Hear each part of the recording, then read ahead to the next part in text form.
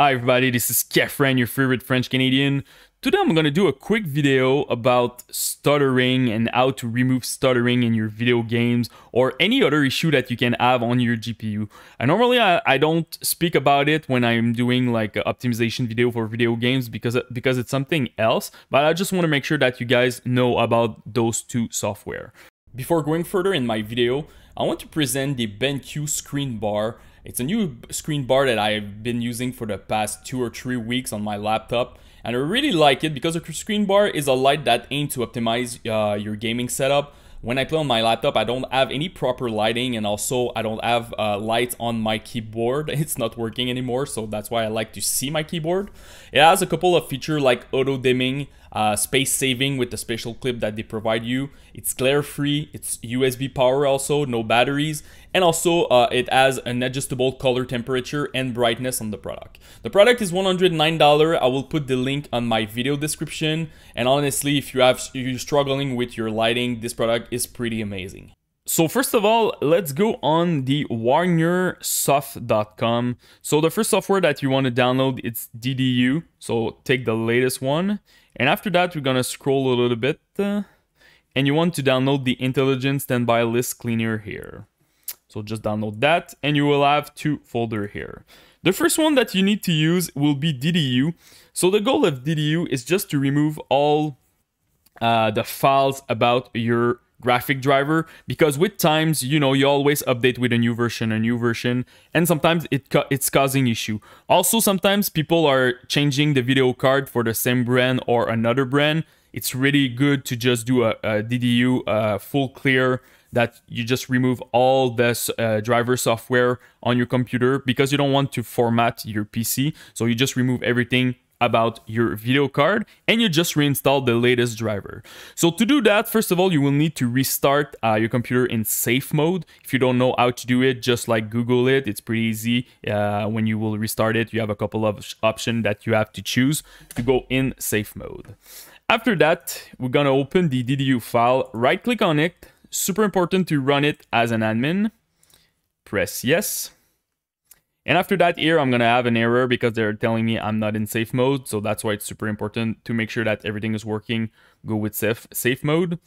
And this is pretty much the software. So the first thing that you will need to do is select a GPU.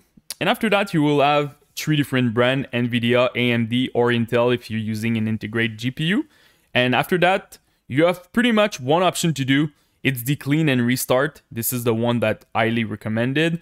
So you just press clean and restart. It will clean all your drivers from NVIDIA. It will reboot your computer. And after that, you will maybe have some weird resolution. It's because you don't have any driver anymore for your GPU. So just reinstall the latest version from your GPU. And now you will have a clean install for your GPU. So now, because you did that, you want to make sure that everything is clean. So you did that, so it's not your driver anymore if you're still struggling with FPS or stuttering. So I have a second option called the famous Intelligent Standby List Cleaner. So we're gonna right click on it as an admin, press yes. So it's gonna be there. Double click on it. I'm gonna stop it for now because I want to show you all the thing that you can change. So first of all, the left side is about your RAM. So it will help with if you don't have a lot of RAM in your computer, if you have some bottleneck also with your RAM. So I will show you what to do here. And the right part, it's the part with the timer resolution. So you can reduce input lag. You can also remove stuttering, lag when you play a game. So I'm going to show you what to do here. So the first one is the RAM side. So the first line that you can see here, the 16,000 meg, this is the amount of RAM that I have on my computer. So it will be the same for you if you have 8 gig, 32 gig. Just look at your amount of RAM here. The list size needs to be at 1024. You can stay like this. And after that, you have a column called free memory is lower than. So this will depend of the amount of RAM that you have. So for an example, if you have 8 gig, you can write something like 5096. If you have 16 gig, you can do as I did, 8196. And if you have 30 gig, you can do 16,000 like this. So I'm gonna just put back my 1009 like this, line 96, and make sure that you check the start ISLC, minimize, and auto start monitoring, so like this. So this is pretty much it. The first time that you will open the software, you can also purge your standby list if you want. So it's gonna reset it, gonna make sure that everything is clean and fine. So this is pretty much it for the RAM part.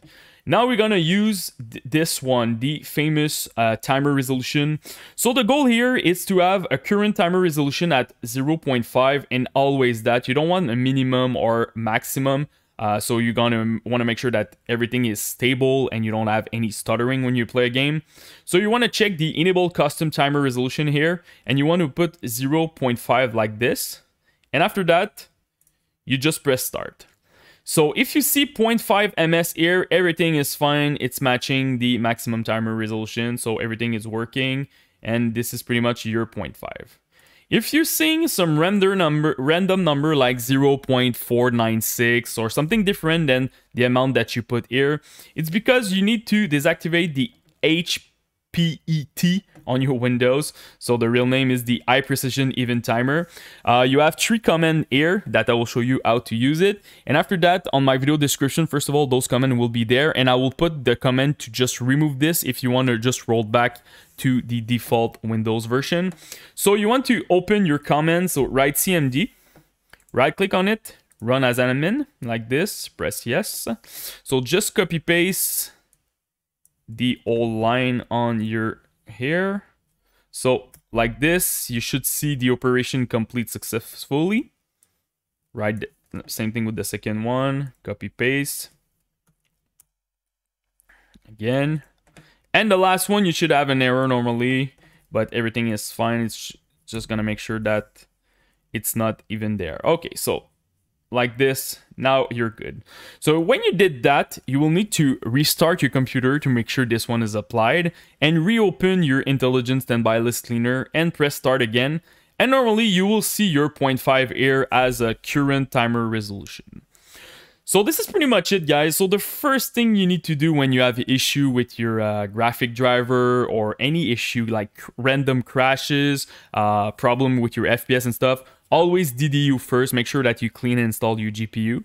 And after that, you can definitely test the intelligent standby list cleaner. For people who have like 4 gig RAM on your computer, it will help you a lot. If you have 32 gig, honestly, the left part will not necessarily help you, but the part at the right can really help you. A lot of people have issue with the HPET on Windows 10, like random stuttering, random like input lag and stuff like that. So it will help you a lot. So this is pretty much it, guys, for my guide. If you have any question, just comment in the YouTube section, post me your rig, CPU, GPU, and the amount of RAM that you have. I will try to help you the best that I can. And don't forget to subscribe to the channel. Peace.